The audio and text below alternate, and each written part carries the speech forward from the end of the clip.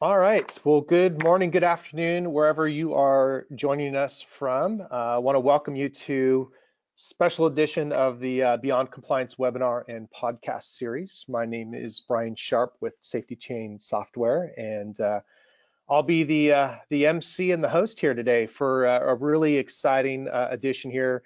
As some of you who have been following us and joining us on this series, we get an opportunity every few months or so to kind of shift gears and share a story. And this month we're going to be sharing a success story from a customer of ours, Beaver Fisheries, who's been with SafetyChain now for about over 4 years now. And a really interesting story, one we've been wanting to tell because it has a couple of nice twists that we don't always get into. One is we're going to talk a little bit about supplier management more than we have in the past on these series, and in a really complex environment, but also really take this through the lens of a different area, kind of an IT-led approach and a very hands-on approach at that from the customer. So I think this is a cool story.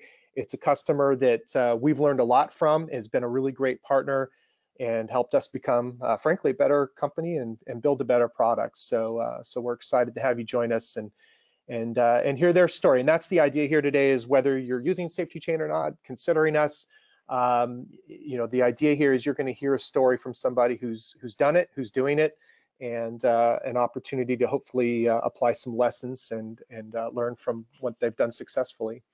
If you're joining us for the first time, we appreciate you being here. And like I mentioned, this is a bit of a special edition as we share a customer story, but we do have a full series that we do around Beyond Compliance. And the idea here is to just continue to add value to our community and make sure that we're sharing what's happening in terms of trends and technologies and strategies that you can apply to your companies in the food manufacturing space. So we're glad you're here and appreciate you all carving out some time in your very busy schedules to check this out. Obviously, today we're talking about SafetyChain and how that's worked with Beaver to provide some success. And we're going to talk probably mostly today about supplier compliance, but we are a end-to-end platform for food quality management that covers really everything from receiving to ship out. So whether it's food safety, food quality, obviously the supplier piece that we're going to talk about today, and a lot more. We'd love to share more about how this might apply to your operations, helping you improve some of that productivity and profitability while still maintaining compliance, which is important for all of us. So before we get started, I think just a couple of things to note and a couple of housekeeping items. So one is we try and keep this pretty conversational. We've prepared some slides ahead, kind of with an interview I was able to do with Scott to kind of get the high level points so that you have something to take away and something to follow. But overall, this is just meant to be a very casual conversation and kind of share their story. Do encourage questions. So if you have questions, you have the little question box as usual. Feel free to fire those off and we'll monitor those. If we don't have time, or if they're a little too specific, we'll take those offline. But definitely encourage questions for sure. The first and probably the most common question is, are we recording? And yes, we are recording, and we'll share a link to this afterward that you can review or share with your colleagues as well. You'll also notice that only the panelists, so just myself and Scott and Ann on our team here behind the scenes, you'll just see us. So when you send us your questions, it's just coming to us here. And last but not least, we are on a webinar tool. So if you're having any audio issues, you have the option to call in on your phone or on your computer audio. So if one's not working, give the other a whirl. If not, use the chat box and we'll try and give you some technical support behind the scenes as we work through it. So with that, today, as I mentioned, we're going to tell an exciting success story, I think one that's still in the making, about how Beaver Fisheries really transformed global supplier management using technologies. And I had reached out to Scott, who's just been a really great partner, I think a very innovative customer of ours, as I mentioned, who has pushed us to be better and I think has done something really exciting with our technology and I think done some wonderful things for their company. Scott is, for 9 years now, been the CIO at Beaver Street and has over 25 years working in the supply chain. So a veteran of the industry, also an educator of the industry, as you'll see here at a number of colleges. You'll also probably see him on the speaking circuit a little bit, particularly down there in the South and Southeast. And obviously has a deep background, not just in the technology, but in all of the distribution parts of their supply chain. So first, I'd like to welcome you, Scott. Make sure you can hear me okay, and thanks for being here today. Really appreciate it. Thank you, Brian. So I think what would be maybe helpful to provide a little bit of context for those that may not be as familiar with Beaver Street here. Can you just give us a quick background about who you guys are, what you're working with, and I think I've got another slide that kind of touches on some of the brands for you guys. Sure. So Beaver Street Fisheries, 60-year-old privately held company. Started out in World War II. Our founder came over from Europe.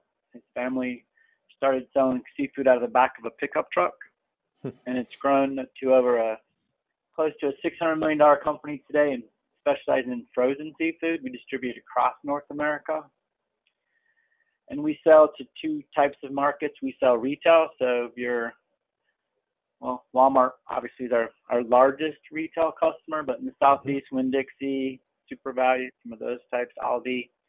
But we're also big into the food service side, the U.S. Foods, Cisco, Reinhardt. So those we'll ship into the food service companies, who then in turn will ship into restaurants or wherever their distribution networks take them. Overall, we bring in about close to 2,500 containers of seafood. 80% of that's imported. Most of it's coming out of Asia. So each year, our challenge becomes, how do you manage? We probably have close to 400 different vendors across, or let's just say outside the United States. We have about close to right around 2,000 vendors overall. And to us, a vendor is not just someone we buy seafood from. It could be, Staples, the person we buy our office supplies from, and everything in between. So for us when we were kind of looking at what do we do and how do we get bigger and better, because it's food, obviously safety is at the top of everyone's mind. Our customers expect it from us. So we have two different components of what we sell. So seafood being seafood, one would be just the quality. When we buy grouper or mahi, isn't really grouper or mahi. So we got the quality inspection piece of it. Are we buying exactly what we spec, and is it the right product? Then we just have, I'm just going to call it like compliance. So because it's food and because it's seafood and because it's imported, we have to deal with many different government agencies, USDA, FDA, USDC, Department of Agriculture. The list is quite, it expands almost weekly, really. And then if you throw tariffs on top of that, now it's like, based on species and based on the country it comes from, we even have more requirements of what we have to be able to track at vendor level almost. So that kind of gives you an idea of the complexity of what we do. No, I think that's perfect. And I don't even think I realized the number of vendors you were working with. I knew it was complicated for sure, and that 80% certainly adds another layer to it as well. So that's perfect. I think you started to segue really nicely into this, and my goal here today is to kind of take people almost through the cadence, right, that you go through as a vendor or a partner looking to figure out, all right, how are we going to solve this problem and use technology, and how we often will interact. And so the first thing is starting to figure out, all right, well, what's the driver for this, right? Why look at some new technology? You mentioned some of the core challenges you're facing with all these different vendors, and I think language was part of that and that sort of thing. But maybe you could also talk to a little bit to each of these. But the first one there was really interesting. I think the thing I found really fascinating. You're one of the people that was definitely ahead of this whole blockchain conversation, and really looking to find a way to digitize what you're doing, particularly on the supplier side, that maybe hadn't been done before, and starting there. So maybe you can talk through a few of the challenges you were looking to solve with technology. Well, you just go back maybe 6 or 7 years ago, the requirements that we would get, and they were all going to be, it's a very segmented supply chain, if you will, but Walmart would say, hey, we're going to need a certificate of whatever. We'll do an easy one. Certificate of liability that shows you have insurance. Right. And you need to post it on our platform, which is the flavor of the year, flavor of the month, whatever they were going through. So collect your documents and put them here and do it like this. And we would. And then Cisco would ask us that, and then customer C, and then D, E, F, G. And each one had their own different solution, and none of the solutions talk, right? If we said, we're going to put our documents into, it really doesn't matter. Whichever one you put them into, odds are it will not transfer nicely. So you have to put a human in between the platforms that can, one, collect it, and then two, make sure that the right documents are loaded into the right customer portals, if you will. So we were trying to find that, one, how do we get our arms around, do we have all the documents to begin with? Right. So the number of different types of suppliers in each supplier type. So like I said, seafood vendors or import seafood vendors actually are different than domestic seafood vendors as far as document compliance, what certificates or what paperwork we have to have, which is different than our warehouse providers, which is different than transportation, et cetera, et cetera. Right. So we had to, one of the interesting things we had to do is we had to kind of drop back and say, do we even have a handle on what all of these types are and what's required and who's asking? So you end up with a giant matrix of vendors, vendor types, documents, document types, expiration dates, a lot of different attributes that go with these documents. And we really didn't have a way to see all that. Right. So we could be very, very good at making sure Walmart was happy with us, and we could put a lot of man hours into making sure they were happy, but we were probably neglecting, a smaller customer somewhere else who was begging us for some information that we may or may not have. Sure. That makes sense. And so on the import side, because it's the majority of our inventory, we have an entire team dedicated to communicating almost from want to receipt. So we want to buy some stuff. There's a coordination effort. There's a lot of documents that go back and forth in both directions, mostly email. And when we first started down this journey, it was like, how do we capture that in such a way that we can actually harvest it, use it, and get it to where it's supposed to be? Can we categorize it? Right. And, email being email, free form. You can attach whatever you want and send it to whoever you want, whatever format you want. Yeah. And if you try to take that and harvest it and try to,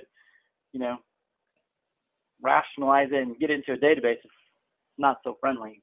Pretty difficult. That was kind of what set us out on this journey. That makes sense. And you had created like these classes, right? So not only do you have all these vendors, you'd started to group them or tag them, right? I think you referred to them as classes. Is that right? Right. Right. And that was part of that was because when we started down, and it's kind of when we first got introduced to SafetyChain, it's almost like when you get introduced to any software really, they're going to ask you for your business rules. They're going to say, well, how many and what type of documents do you have? And just that question all by itself was overwhelming for us. We're like, we never stopped and thought about it. Right. And so if you try to, like we ended up building a spreadsheet. When you start to, build a catalog of all the types and all the different attributes of what goes with those types, and then you start to put them into these vendor classes, if you will, and go, wow, look at the complexity of what we're trying to manage. Right. What's the best way to get there, really? Yeah. I appreciate you sharing that. We hear a lot of that. I think I was always impressed with the vision you had to look beyond that, right, and figure out this kind of blockchain-like approach, or what's the first step towards that. But the caring about the small, customers as much as the large ones. It speaks a lot to how you guys run your business, and it's a shared concern we hear a lot. But you add on these things like all these different importers, and then the 40 different countries and the government agencies, and then you layer that onto tagging it through email. We can see how challenging of an environment that really was to tackle. So one thing that we always notice in successful implementations is kind of the care that the team takes ahead of time to think through, okay, what do we need to do internally? There's certainly a project aspect, but what do we need to do internally to address or prepare for making this transition or introducing this new technology? And I think there's a few things in our conversation you touched on. Maybe you can share a little bit about your thoughts there. Yeah, there's, with any project, change management's always going to be on the top of the list. It's like, how many people are, sign up every day to come to work and just change? Probably nobody. Right. So you have to overcome that first hurdle, which is, what if there was a way that we could actually collect, harvest, document, store, and share these things easier? Well, just that all by itself, we have a paper process for that. We're very good at handling paper. It's how do you turn that into something that you really could catalog and share? And try not to use humans to do it. And we still haven't quite mastered that, but we realized, okay, there has to be some wins here. And most of the requirements that we really truly, and we're not there yet, these are on our journey, but it's really the transactional documents.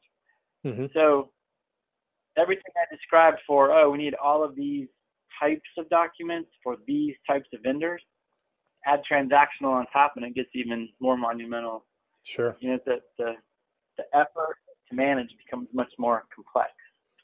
Right. So as we really went to market to go find that transactional solution, like how do we capture and manage all of these transactional things, which really, fast forward, that's what blockchain is attempting to do. It's like, well, how do you get everyone in the supply chain play nicely and share everything in a format that's shareable? Right. And all the way back to the pond, right? Like go all the way back to the guy who caught the fish. Because if you have holes in your supply chain, i.e. blockchain, it's not a full story. So is it really truly valid at that point? Right. So that's kind of what led us down this path. And the very first piece of it, if you want to call it the easiest part, which still took us a while to accomplish, was, okay, let's not focus on transactional. Let's just focus on getting our arms around the vendor level documents. Can we do that? Right. Right. No, I think that's a great point. How we.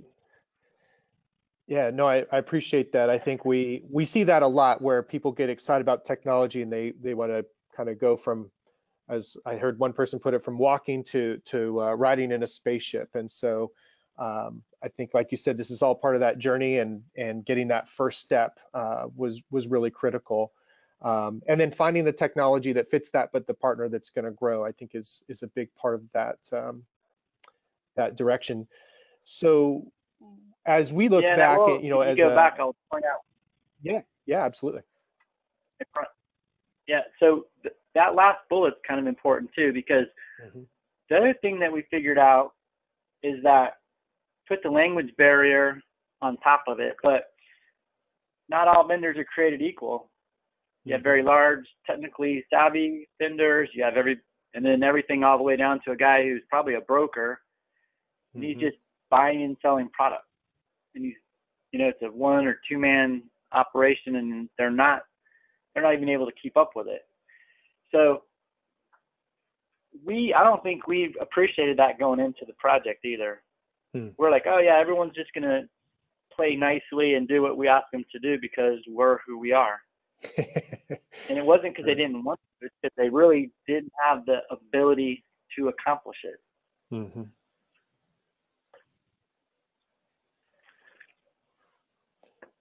Well, I appreciate that, and I think that's a big part. Sometimes you don't learn that lesson until a a little bit later when it's a little bit more painful for You're sure. in the middle of it. Yep. Yeah, exactly, exactly.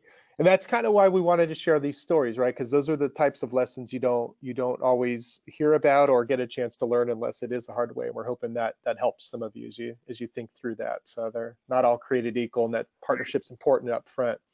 Um, so as everyone, I think understands the value of technology and how it can solve some of the problems that you were facing, although yours are kind of have a whole nother layer of complexity for a number of different reasons. But I want to talk a little bit about the project itself. And these are some things both from I took from our team, and I think some our conversations with you and folks on your team. These were some items that stood out that I think that really showed what impacted the success here. And so I'll let you kind of share first your thoughts on some or all of these here in terms of the project success. Sure. So most of the projects at least most of the successful projects that I've been involved with, I used to say we always used to like prototype. And then I was in a presentation once and I heard someone say that there's no such thing as a prototype. They're just small commits. You commit to it, you either do it or you don't do it. Right? That's good. Doesn't work, turn it off. Try Right. something else. So part of it is, okay, we kind of know what we want to do, but you got to match what we want to do to the technology's ability. So it was kind of that, you got to show me how it's supposed to work in your world. Like, how does this tool, if you really did want to go from walking to a spaceship, you're going to have to show me how the spaceship flies. You're going to have to give us an idea, like, where could we get to? Right. And from there, we can back down and go, oh, well, we don't have a spacesuit, or I don't have whatever it is. Right. So we have to figure out, what do we need to get first, in which order to get to where we want to get to, right? Mm-hmm. So that was part of it. So we kind of had to learn, because we were going into uncharted territories. Like, what does this platform do differently than some of the other platforms we had been involved with? Because there's platforms that you can just store documents. We could do that in SharePoint if we wanted to. We could just go out there and say, here, create folders and just drop the stuff in and it's stored. Yeah. Yeah. But then it's, well, how do you catalog it? How do you alert when it's expired? How do you let the vendor do it himself if he's capable? How do other people access it? So there were just lots of things. Mm-hmm. So as we kind of went through it, it was like, all right, let's get the catalog built. We needed, and even there, we needed help with that. And that's kind of when we found out that, okay, when we approached SafetyChain and we figured out, like, okay, where we were trying to get on the spaceship, and they were trying to stop us and said, you don't have a ticket, much less do you have a spacesuit. So let's back up a little bit. Right. So as we did that, it was a learning curve on both sides, I think. So Mm-hmm. part of it was, let's look at this checklist or this catalog of documents that you have, and is it realistic? And probably what we had was not realistic. We were trying to take on too much, so we had to scale it back. Mm-hmm. So there was some back and forth, and we had to get it to a place where it's like, could we identify and just start with this, like the simplest thing we could get our arms around, which was, we just took the import vendors, and then we just took a subset of those and said, let's take the big vendors, the ones we work with on a consistent basis, and they're very patient with us, and they'll probably allow some failure and some struggles. And we started down that path. And once we started with some, the momentum built on top of it, and we were able to just trudge forward. Now, the challenge was, we couldn't interrupt our operation. We have to buy, import, Right. and sell seafood. And if we're not selling seafood, then we're all unemployed, so it won't matter. Right. We had to do it in a very delicate approach, right? We had to be able to say, okay, look, we're starting to collect information. We actually had to supplement some of I'm going to just call it the operators. So we couldn't just walk into operation and say, hey, give me 2 people and let's load this. We had to do it on their behalf. Or we had to work directly with the vendors. Even though they talk to them every day, we actually worked with some of the vendors to kind of test and make sure it worked and do the things we thought it could do before we moved on and moved down the list of vendors. Mm-hmm. That makes sense. You can't underestimate sorry. that you said SafetyChain team, like bullet number 4, there's a lot to be said with the commitment on both sides of the equation, because we would have never got there by ourselves. I don't think SafetyChain would have got to the same place where we were at without the collaboration and just okay, let's see if we can't figure out how we're going to get there, whatever there is, and then define those steps and jointly get there. That's what happened. No, that's great. And two things from our side that I want to call out that I think you did well is that feedback and that collaboration. I think you nailed it for sure, and that's how we found the there, right? And it's still a journey, right? We still continue to improve and add and deepen that. And then the other part, though, I think that you did a great job on, and I hope particularly this applies on the supplier management side, is it's great to put in technology, but that assumption that they're all going to welcome it and use it and frankly know how to use it. The fact that you guys did some proactive work there, I think was one of the great takeaways from this. I think something everyone wants to keep in mind as you introduce technology that others need to touch, not just internally with your operators, but with your vendors. So I think that was an important part of the success here, and I think something we've seen that people have learned from and used. The first two I also want to touch on as well that we see a lot of success with is this IT first approach. And so the fact that you guys not only collaborated, but you really took ownership and you can't stop your operations and you learned the system and you got very proficient in it and are probably one of our most advanced users, both you and your team. And I think that really helped a lot and how you're able to translate that throughout the organization, or at least the people on your team that were using it, and the time taken to standardize, especially when you have multiple business units. This usually becomes the biggest potential bottleneck. So I think all of these things on here are extremely important, and I think an example of how you led your team here in a way that really was beneficial. So that's great. I don't know if you have anything else to add on the project side there. No, I think we've touched it. Okay, cool. So let's talk a little bit now about the good stuff, right? So we've faced these challenges. You make a selection. You talked a lot about the ways to work with a vendor and make sure you're getting the most out of the decision you made. And I think we want to share a little bit about what does that look like now. And I think the cool part about software and things like this is you're never finished, right? There's always an opportunity to keep tweaking and improving and adding.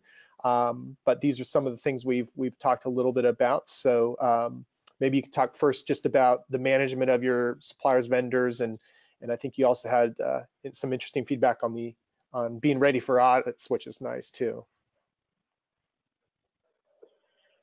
Yeah. So one of the classics, it's one of those phrases that's out there, but if you can't see it, you can't manage it, right? You can't measure it. You don't know where you are.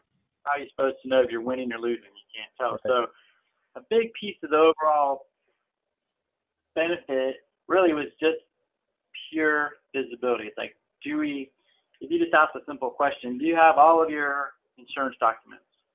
Well, we can in a snap, couple clicks of a button, and we can go, well, I can tell you who we don't have it from.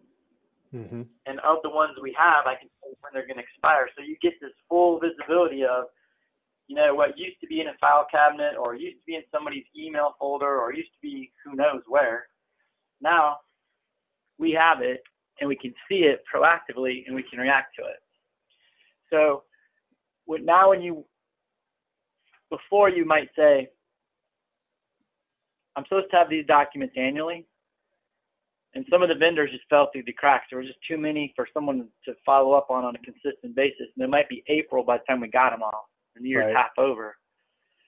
Now we're asking for those documents before they expire. We're letting the vendors put them in if they have that capability, or at least get them to us so we can get them in and satisfy, almost like a score. It is a scorecard, but it's almost a game. Like, can we get this in before the light turns red? Right. So there's that piece of it. Because, and it's the same way with our inventory. whenever auditors come in, so for any kind of inspection, GFS, that doesn't really matter who the inspectors are. When they come in, if you can demonstrate that you have a solid process, they tend to ask less questions and they don't dig as much, right? It's when they finally hit blood somewhere and they're like, oh, let's go much deeper in this area. Right. So now it's much easier when they say, okay, we want to see a sample of whatever certification. It's very easy for us to just go, okay, well, they're in a system, so just tell me which ones you want. They don't see you fumbling through drawers or running around the warehouse trying to find stuff. It's right there at your fingertips. They ask a lot less questions.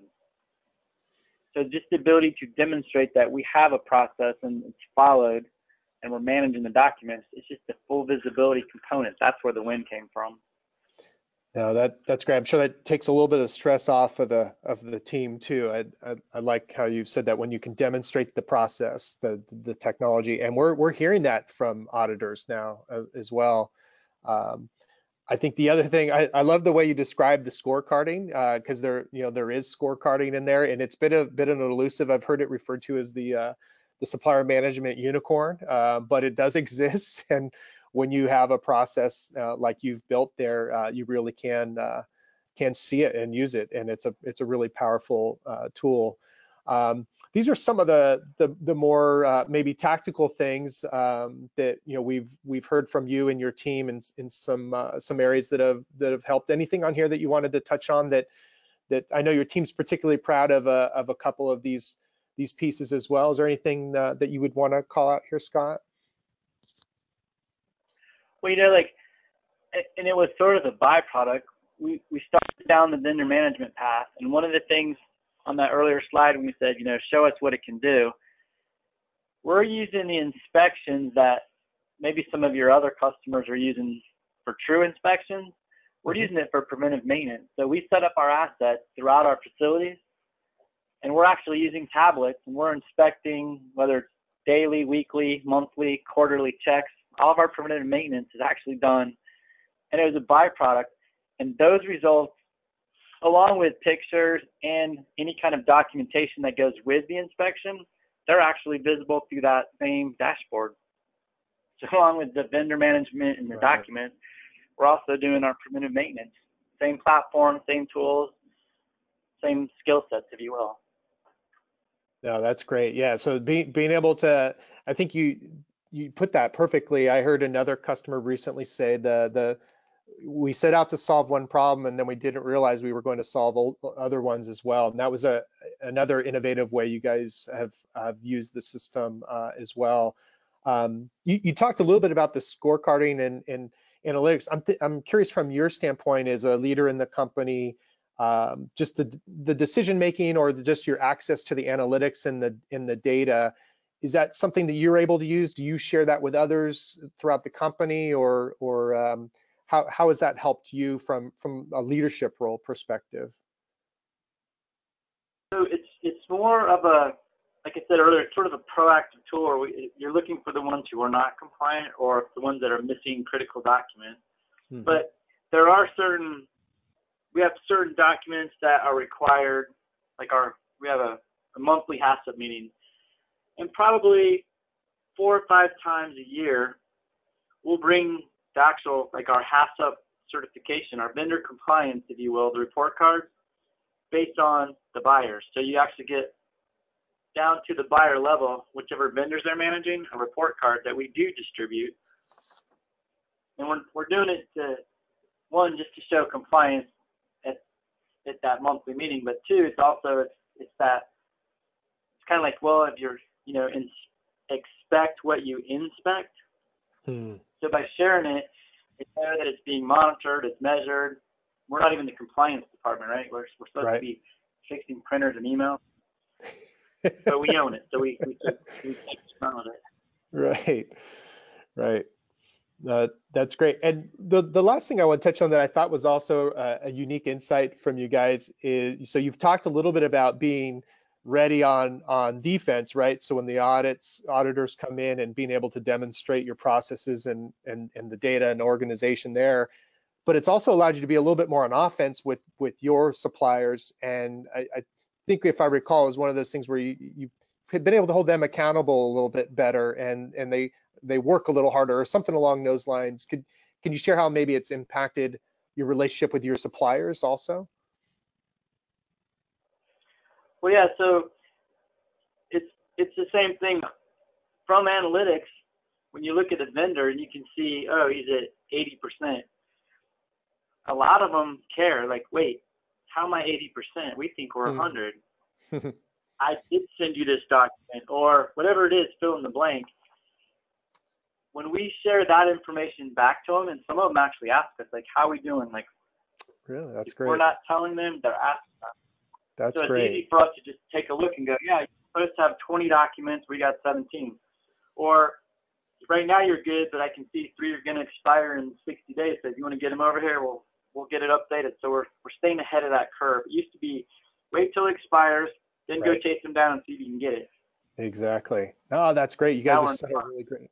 Yeah, that's a great precedent to set with them. The fact that they're asking about their score is a great testament to that. So this has been great, and I appreciate you sharing the insight. And one of the things I always love to do, Scott, when we're lucky enough to have someone like you hang out with us for a few minutes, you've done this for a long time, you've had a lot of success, and there's probably folks that are checking this out that are trying to figure out, where would I start, what would I do?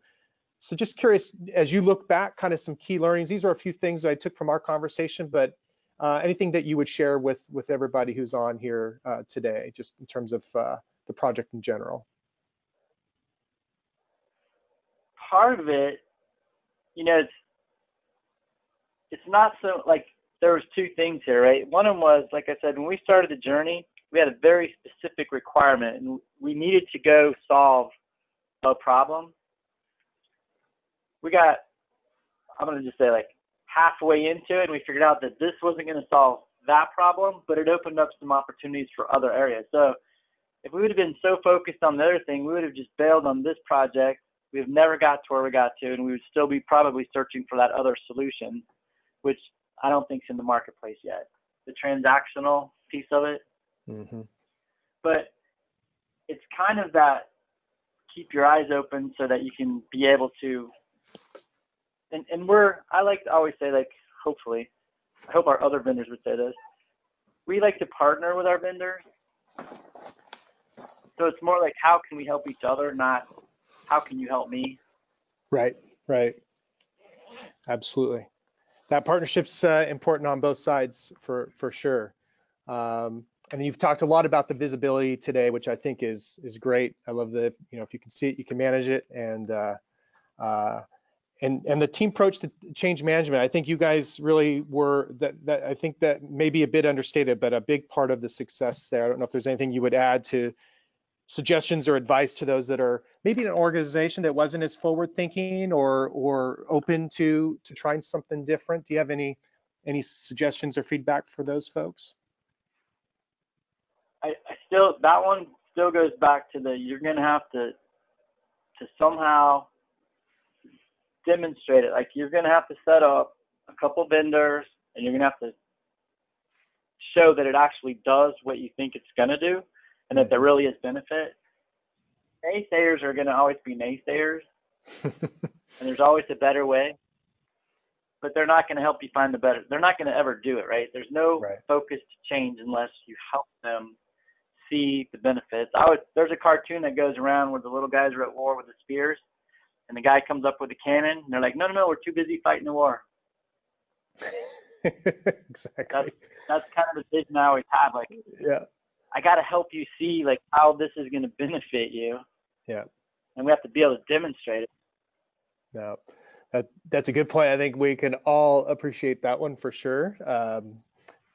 It's close to home, I'm sure, for a few of us. So, well, listen, I think that is a good spot to wrap things up there. And so first, we just want to thank you, Scott, and your team, not just for making the time to share the story, but just for being really a great partner. And as I've mentioned, it's been a good journey. I think it's made us better. It's made our product better, and I think everyone's going to benefit from that. But also benefit from the story you shared today. So thank you. We really appreciate you being here today. My pleasure. For everybody else who's joined us, thank you all for making some time. I know there's some questions about actually seeing the software. Our goal today is not necessarily a show and tell, but really just to share this story. We think there's a lot of value in that.